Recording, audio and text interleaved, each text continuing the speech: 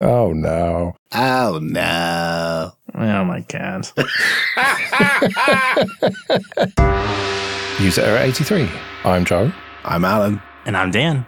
And we're back. And we've got something new for you. Hashtag error ask. So it's the other way around. This is a question for you, dear listener. And the question is, what's the dumbest idea for an app you can come up with? And it has to be original. Think yo dumb. And we want you to either tweet with the hashtag error ask, or you can go to error.show/contact, or you can go to jupiterbroadcasting.com/telegram and join us in there. So what's the dumbest idea for an app you can come up with? When you said think yo dumb, I'm pretty sure not everyone's going to understand that what you mean by that is there was an app called Yo and it was really dumb. I think where that may come across is think yo dumb. Like, oh, okay. No, think dumb as in Yo, the app where you literally had one button and it would send a yo to someone else. Mm-hmm. And you added your friends on it and just sent yo to each other. So maybe if people are having difficulty thinking one, shall I give you a starter so they can maybe be inspired by my dumb idea, perhaps? Go on then. Is it as dumb as yo?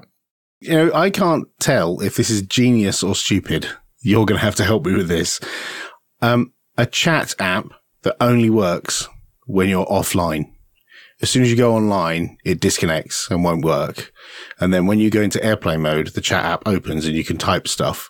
But the second you go online, it disconnects and won't actually do anything. So it works kind of the opposite way to every other chat app on the planet. But it means you could go offline and not be distracted and sit there and type your chat at people. And then you have to go online again to send it. But the second you go online, you can't type anymore. That sounds like something that exists, but I can't remember what it's called. Ubuntu phone, maybe. Oh, shots fired. That's a good example, though. If that doesn't exist, then yeah, that's a good example of a pretty dumb app. Right. Yes, it is pretty stupid. So I came up with a stupid app idea, too. It's a recipe app, but it's only for boxed foods. So like mac and cheese. But it just says to read the directions on the box. It doesn't even have the recipe. Just whatever it is, just read the directions. You can make a book and print a book, which is just, you know, recipe ingredients, go to the shop and buy mac and cheese ingredients, read the pack, and then a photo of what it should look like when you make it. The picture of the box, and it's just like, read these. Yeah, you could just have a photo in the app. Of the box. Of that bit of the box, yeah. But it's like a poor quality photo that's too small, so you can't actually see the directions in the photo. Really shitty JPEG. Genius. So yeah, remember that hashtag error ask. You can also, of course, use hashtag ask error, and that's for questions for us. And you can use that in the same places in the Telegram group, on Twitter, or error.show/contact. So the first one for this episode, have you ever met your own doppelganger? There was one time that I was in a bar and there was a guy who had an extremely similar haircut and a very extremely similar outfit, but didn't really look like me. But that's as close as I got. Does a doppelganger really exist? This idea that there's someone out there who looks exactly like you? Does it really have to be exactly like you? I mean, okay, by definition, yes, it does. But surely it only has to be sufficiently like you to fool other people. Like, it doesn't have to have the same number of nipples as you, or doesn't have to have that scar on the back of your leg or something. It can just be someone who sufficiently passes as you that other people are fooled, surely. Okay, so in that case, I've never met my doppelganger, but I have seen him in a cartoon with a bad Scottish accent. Is this Shrek? Yes, I've said that before. There was this conspiracy among all my friends to call me that without me realizing it. And that's what made me believe in conspiracy theories, because it took several months for me to find out, maybe years even. That's weird, because on the Ubuntu podcast with Tony Whitmore, someone took a photo of him at his house while we were recording one day, and someone else said he looked like Shrek, and then just put the antennas on the top of his head, and it was fucking uncanny. It really was. And I think that might have triggered him to go on a bit of a diet and lose a bit of weight. So, yeah, there was a positive outcome from the horrific bullying that he got from us online. So, every cloud has a silver lining. What about you, though? Elvis, ha ha ha ha. I get that a lot. I get the old Elvis thing a lot, and I milk it a bit sometimes. I had it once on a plane where the steward walked along the plane and kept looking at me. And then I turned around and looked to the galley, and one of the stewardesses and him were pointing at me.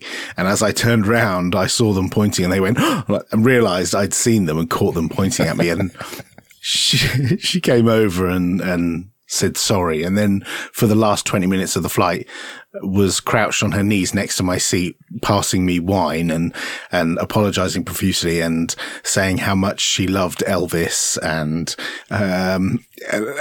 they once had one of the backing singers from Elvis's backing band or something on the plane. And we're not supposed to ask them for signatures, but I had to ask them for their autograph. And I was like, okay. Shut up and give me more wine. Yeah, that was the most extreme one of the Elvis ones. But I have had, there's another kid at my daughter's school whose dad I look like, and they have given the child to the wrong parent before now because we're that alike. Yes. That is terrible. I'm standing there and someone else's daughter is walking towards me and I'm like, no, that's not mine. And they were like, oh, I thought you were Andy. And I'm like, no. So there is, and weirdly, it's like very nearby and we're good friends, but I think it's just, we're a bit slob-like and have black hair with grey bits in it, and that's it. That's all you need to be my doppelganger. In your roles, I imagine there is a fair degree of context switching. So can you just jump right into each type of task, or do you have a ritual and or some prep before? I'm willing to bet Dan has a ritual. No, my ritual is like panic. They're like, oh shit, I had to do that thing, be 20 minutes late for a podcast. Because we all do a fair number of different things within our jobs, don't we? I think it's good, though, to do different kinds of things because it breaks up the day. I feel like if I had to do the same thing all day, that it could be boring, and it just feels more productive to be like, okay, I'm going to work on something. And then if I start to not feel very motivated on that, then I can do something different. And I feel productive all day because I'm doing different kinds of things. I used to be really interrupt driven, and I still am to some degree. And I've got a bunch of windows open and any one of them could ping at me at any time. And I will glance at it because I've got 3 screens. There's quite a lot going on, which means, yeah, it's possible to be easily distracted. But sometimes I'm in the middle of like building some software and, it's compiling. I'm waiting while it's compiling. And while that's happening, I can go and glance at a couple of chat things and see if there's any conversations I should be aware of or be involved in. It's only useful to do that at that time because this thing's going to compile for 10 minutes and I can't realistically do anything productive in that 10 minutes other than, scroll back a couple of IRC channels or Telegram groups or refresh Twitter or something like that. Yeah, when you've got such tiny amounts of time to do something with, I find I don't mind being interrupted. My mind can context switch away. But if I'm focused on something like writing a blog, or if I have to resolve some deep technical problem, then I'll probably switch to another workspace and try and focus on that one thing and ignore any notifications and just not reply to anything. Yeah, I sometimes turn my notifications off or turn my phone over and just focus on that one task that I'm doing. But usually I'm just context switching left, right, and center. I might be reading some RSS feeds and then I'm chatting to someone about something and then I'm chatting to someone else. And I think I'd probably be more productive if I just did things one at a time, but it just doesn't really work out that way. I think what I lose is the sense of achievement because it's just chipping away a little bit at lots of different tasks. Whereas I get a good sense of achievement if I block out time in my calendar for doing particular things. So, for example, I have a meeting in my calendar that's just got me on it that is, checking on the stats of something or checking on build logs or spend an hour on the forum or, responding to community questions and stuff like that. So I block that time out. So nominally that time is set aside and people don't book meetings at those slots in my day. And it means I can totally focus on that one thing. It doesn't mean I spend the whole time doing it, because if I finish reading all the unread threads in the first 10 minutes, then I've got some spare time that I could do something else that I hadn't accounted for. But I do try and block time out. And in the past, I've tried leaving the house and, sitting in a park and stuff like that to try and empty my brain a little bit of all the distractions. But that doesn't always work. That is something that's really nice about software development as compared to other kinds of tasks, is that it's really easy to have a really tangible record of oh, this is how many pull requests I submitted this day, or this is how many issues I filed, or, whatever. You can see the contributions you made in a really measurable way. And then you'd be oh, look how many things I did today. It feels good. And when you're trying to do more managerial things or things that are more discussions or planning, sometimes it could be more abstract and you're I have no idea how much I got done today. Yeah. And those meetings you end up having, especially I find an afternoon can very quickly fill up with a bunch of meetings, and that just nukes your afternoon. It's just useless. So we've tried in teams I've been in to implement a policy where there are items on the agenda for the meeting, and if people turn up and there's nothing on the agenda, then you just leave straight away. There's no point sticking around if nobody's got anything to discuss. And so if you don't have it in the document before the meeting starts, then there's nothing to discuss basically, and you can't just bring random stuff up at the time because it just wastes everyone's time. So that's a nice way of making sure you don't waste chunks of your day at redundant meetings. Well, we do our weekly stand-up meeting, and we have a pretty similar system to it where it's just we bring things to the meeting because they need to be shared with each other. But if you start getting into implementation details, that's not the purpose of the meeting. And you're no, stop. Go discuss that after the meeting with that person. We're here to chug through the list of things that everybody needs to be aware of, and that's it. Yeah. So I have a Friday catch-up every other Friday with another team, and we have a document that's shared that's linked from the calendar invite. And if nobody puts anything in it by 12 o'clock, the meeting's at 12:30. And if nobody puts anything in there by 12 o'clock, then we just ping each other and say, I haven't got anything. Neither have I. Okay, skip it this week. And you've got some of your time back. And nobody likes that feeling that you've just sat there for an hour listening to people argue about something that could have been done in an email or could have been done as a pull request or a design document or something. Everybody hates that because it feels like you just, it's an hour of your life you'll never get back. So being more rigorous about when you actually have interviews and don't just have them for the sake of having them gives you a sense that you've got that time back. What's missing from Linux and open source conferences? I think white middle-aged men, beer, pizza. I think we should definitely do with more of that. Young people. Young people. Elaborate. I think one of the problems we have at many Linux and open source conferences is preaching to the choir, or preaching to the converted. We're constantly talking to an audience of already converted, like-minded people who aren't new on this journey. And I worry that we don't do a good job of attracting fresh blood, because the older greybeards in the Linux world are starting to retire, move on, die, and we need people to come up from below and fill those leadership positions, and there aren't enough of them. And if we don't start that on-ramp of getting younger people involved in Linux and open source early enough, then there'll be no one to fill the shoes of the greybeards as they die off and retire. But Alan, young people always want to change things, and we hate change. Do you? No, I don't. I do. So I think with youth often comes enthusiasm and arrogance, maybe.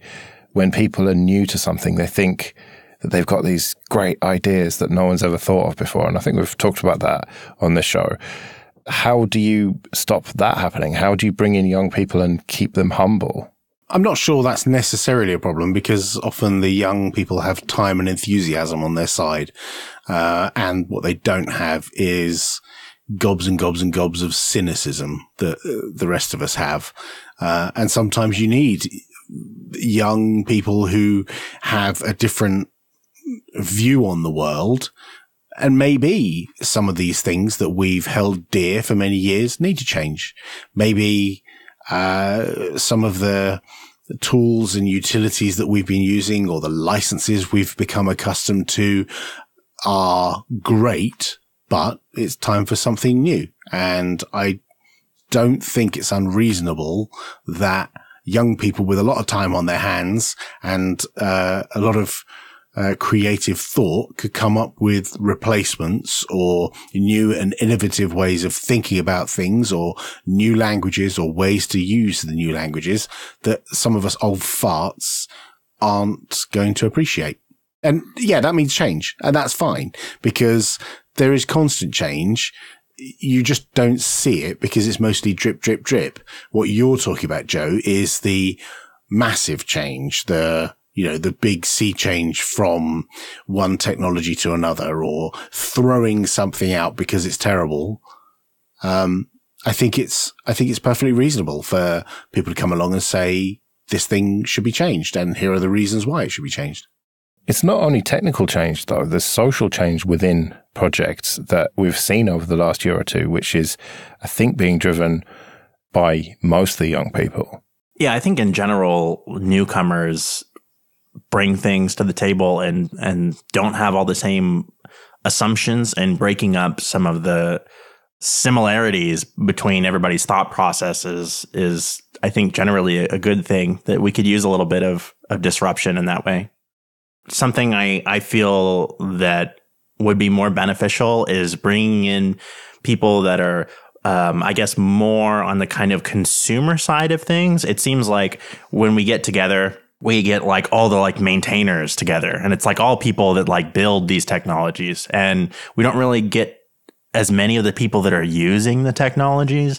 And so I think it would be insanely beneficial, like at Linux App Summit, to have more app developers there, and being able to talk directly to people that are developing APIs and toolkits and things like that. I think that would be super beneficial and a huge, important kind of perspective change than just getting people together that, like you said, you're kind of preaching to the choir. Like everybody's already kind of on board with like, yeah, we're developing these things because we're platform maintainers, and getting people that are outside of that bubble who like have no idea how the stack has evolved over the years and just want to like make a thing. I think their perspective would be super valuable.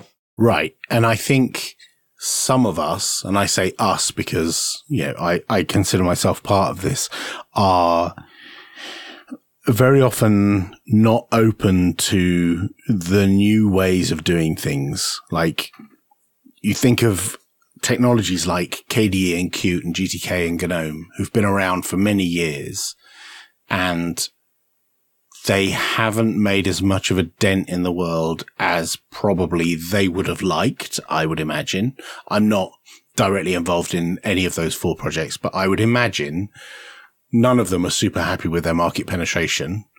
I think to some degree they might be happy, but not, none of them have become, Apple, Microsoft, Google, whoever. And I think there is the possibility that other young upstarts come along and steal a march on their progress. And a good example of that is Electron. So statistically, way more people create new applications using Electron than create new applications using GTK or Qt or KDE or GNOME. Now, you could argue whether that's good or bad, but it's very much easier to find new, fresh applications that are written using Electron than it is to find new, fresh applications that are written for GNOME or KDE. why is that? Like, start looking into why that might be.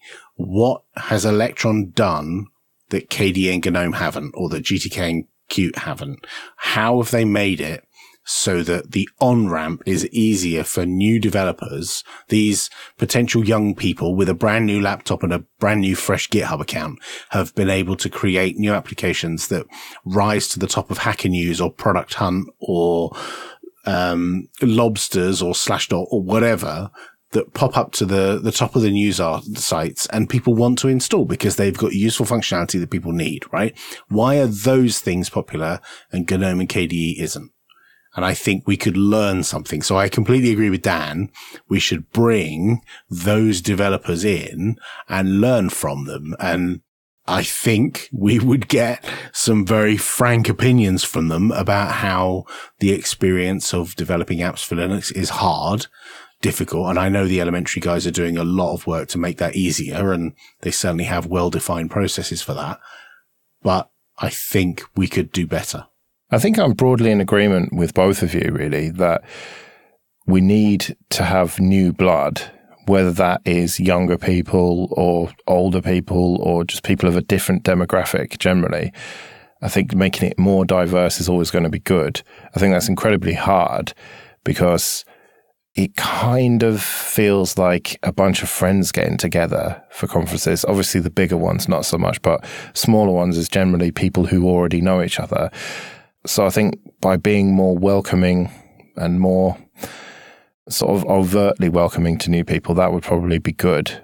And yeah, getting users there as well as developers, rather than it being just this kind of clique of just the people making the applications, having people who actually use the software and only use it, being able to give direct feedback and having that conversation with people who do the development, I think is very valuable. And it's always more valuable face-to-face rather than online. So yeah, I think more normal users and maybe people who use other operating systems and are just curious about this whole open source thing. I think we've got to a point now where we're less judgy. There was a time when people would see Macs or Windows machines and scoff and take the piss out of people. But I think sort of codes of conduct are making that better. So yeah, just different people, I suppose. But then Vostok Live is nice in that it's just all people we know generally. But I suppose if we had people we didn't know there as well, that would be good. I think you've got to not displace the people who are already going. You need to just add to that.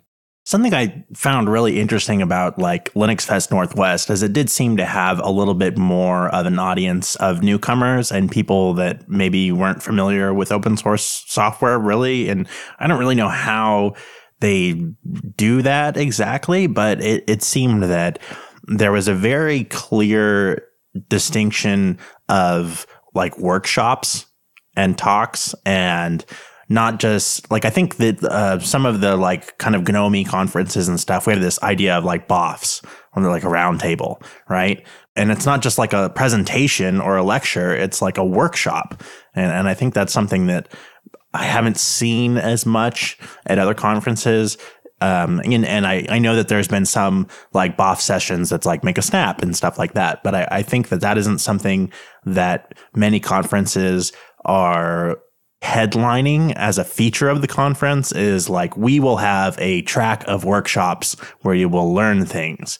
I don't know if we're really doing that as hard as we probably should.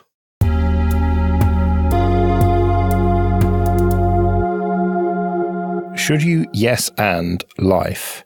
So yes and, for those who don't know, is a concept from improvisational comedy, improv, or impro, I think as it's sometimes called in this country. And the idea is that no matter what someone says to you, you go with it. You say yes and the next thing. You don't, if someone says to you, good morning, how much money would you like to take out of your bank account? You don't say, what? I'm a farmer in a field. You say, oh yes, I'd like to take out £200, please, or whatever. You just keep going with the thing.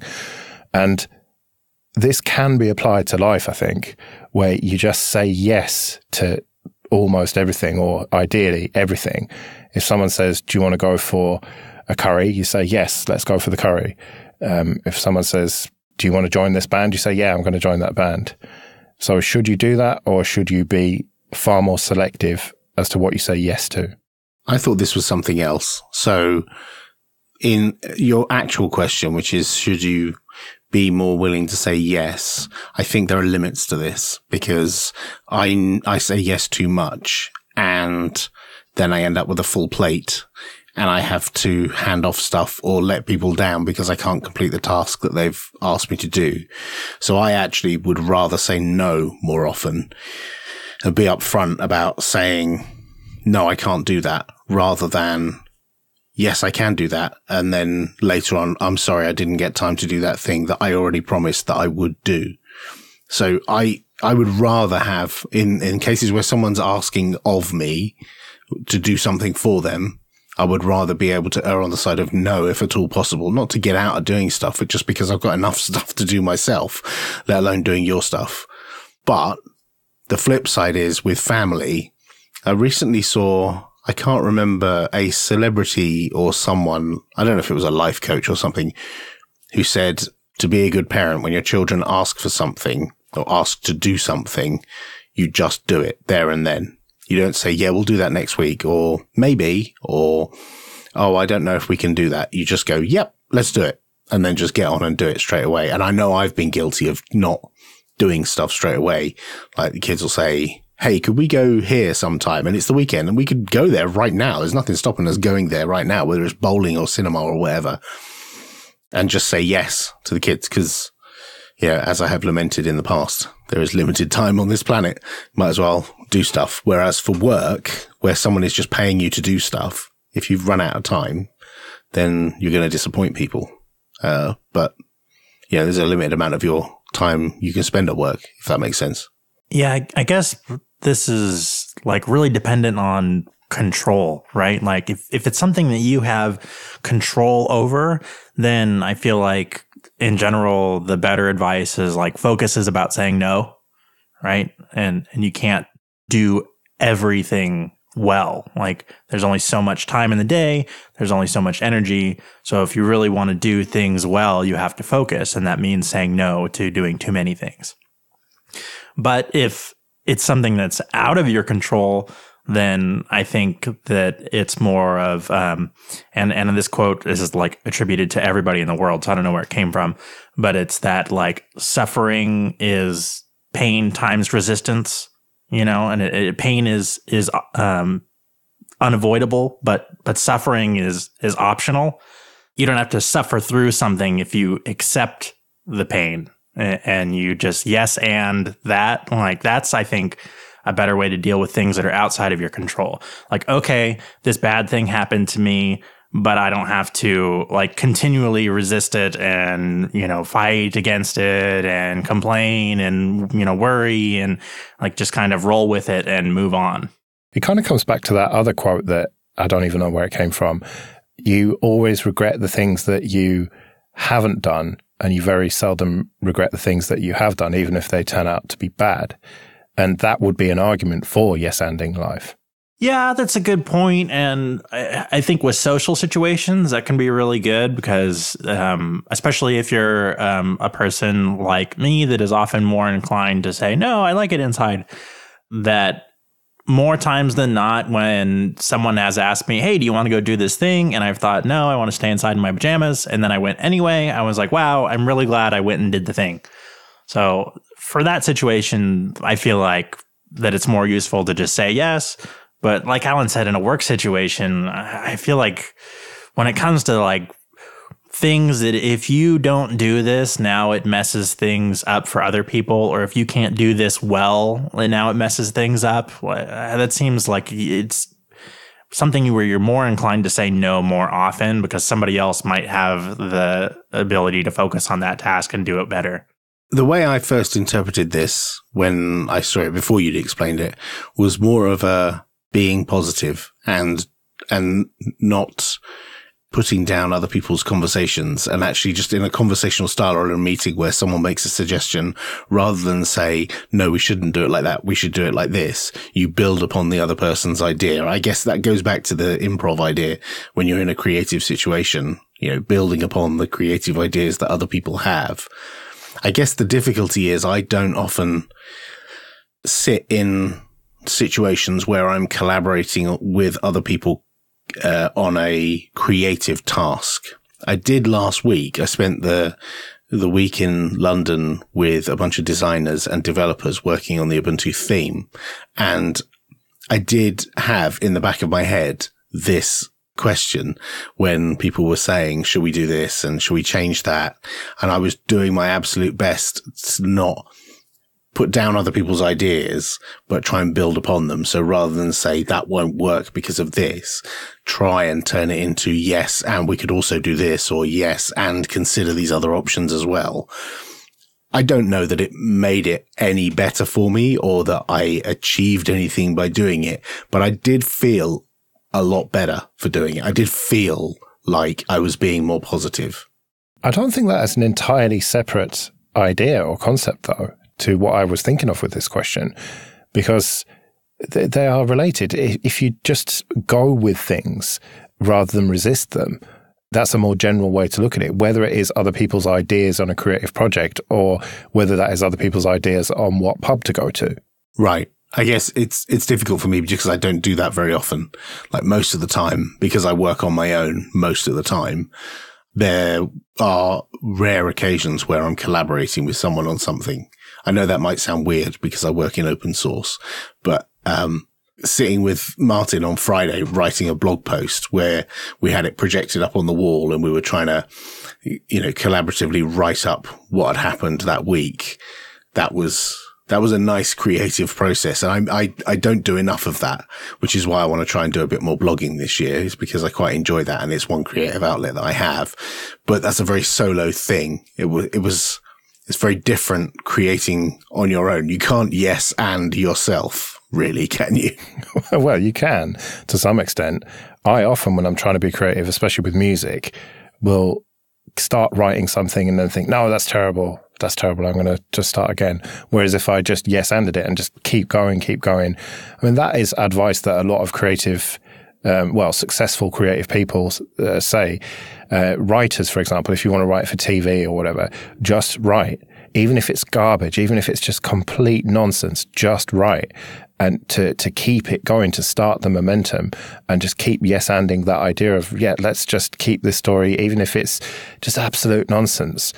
If you write enough, then eventually you'll start to get to a point where you're writing things that you're happy with. Yeah, and I have a colleague who's very much like that. He writes every single day. He'll write a blog post a day and writes books and other articles, but there's never a day goes by. He's got a chunk blocked out in his day for writing, and he just is very prolific. And yeah, some of it is hot garbage and some of it's not necessarily the best grammatically or well thought out, but it's all content. And eventually some of it turns into gold.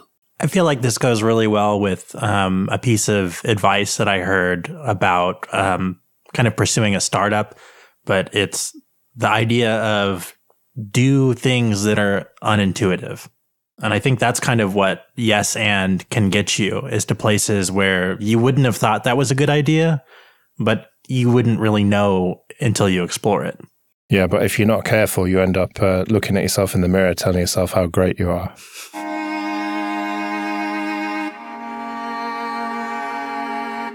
What makes you cringe?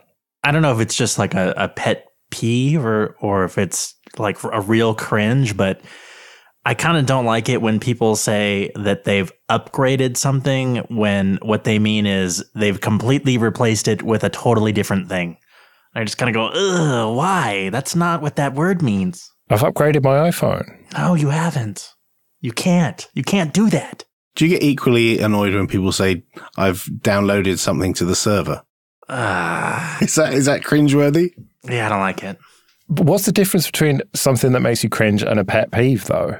I guess, is it the face? Is it the face you make? Or you're like, I think it's something you want to stop happening immediately. If someone just says something wrong, you might correct them and carry on with the conversation. But for me, a cringe is something that I really need this to stop right now because it's making me feel bad. Yeah. What, like the amount of people who say H? I don't mind that. I mean, you're both picking on the grammatical ones, and I also appreciate a good grammatical failure or a mispronunciation as much as the next guy. But those aren't the things that make me cringe. I might get annoyed or amused by those, but the things that make me cringe are actually things that are designed to make you cringe. Like there are certain TV programs where I think the one that got me that I really realized was when The Office, the UK version of The Office first came out.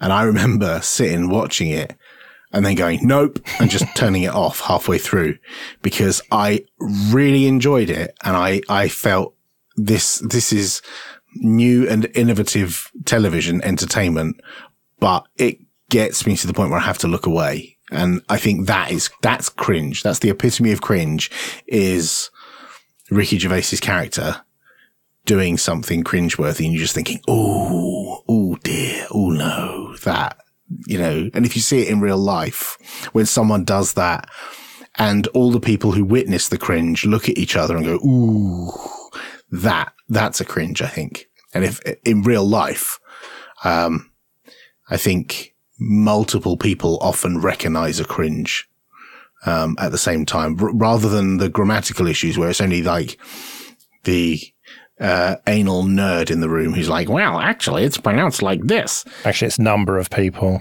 Yeah, exactly. Socks with sandals. I don't like it. That makes you cringe, or does it just make you angry? Yeah, I don't know. I just think of the things that make me uncomfortable. I think that's just pet hate style. I think cringe is a very specific emotion. Is it emotion or reaction, whatever? Yeah, it is. I think it is an emotional reaction. I think definitely, especially when there's collective cringe, when multiple people recognize the cringe that's happened and can look at each other and think, I would not want to be him. I've also had cringe at conferences where people have given spectacularly shit talks. And that is cringe because you've got group cringe where all of you are in the audience and you can kind of look around and you might catch the eye of someone else who's clearly not having a good time, but you can never say anything. I've seen these, top 10 things you should do when you're at an event. And one of them is don't tell the speaker that they did a shit job. Or something like that. But sometimes it's not just when their demo fails or it's when they don't know their content and they clearly haven't prepared and all their slides are like PowerPoint hell with loads of bullet points. That's when it invokes. But the problem with that is when I'm watching The Office on TV and I get a bit of cringe, I can press the button and turn it off. When you're in the audience, and especially when you're in a small audience at a small event, and they're scanning the room, you want them to succeed, but when it gets to the point when they're not succeeding, and I've been there, I've stood up in front of people and had moments where I'm pretty sure people in the audience were cringing on my behalf. So I know what that feeling is from the other side, and it's awful. But yeah, that happens too much. Like during lightning talks when they've gone over time and they're trying to compile their code and it's not working and the MC is like, okay, you need to get off the stage now. And they're like still trying to do it. And everybody's just like, okay. Or they say, oh, I've only got 25 more slides. And you've got you're overrun by 2 minutes. Yeah, I've just got to buzz through these 25 slides. No, stop. Leave them wanting more. I'm suddenly very cognizant of the number of bullet points on my slides for my podcast in basics talk, which you said was good. And I think you lied to me. Do you know what? While I was saying just now about bullet points on slides, I was thinking about anything but your presentation. But the only thing that would come into my mind was your presentation because I'm talking to you. And I thought, oh God, he's going to take this personally. So I didn't know, as I was saying it. So pro tip, there's a great developer advocate called Melinda Seckington, and she gave a talk about 2 years ago at DevRelCon London. I urge anyone who's going to give a presentation anytime soon to watch Melinda Seckington's talk about making good slides. It is amazeballs. And if you follow her advice, you'll make good presentations. I strive to make good presentations like hers. Hers are excellent. And I've never been in a bad presentation that she's given. So she's really adept at it. Some people are not. I would say most people just need more practice. So what makes me cringe is the word amazeballs.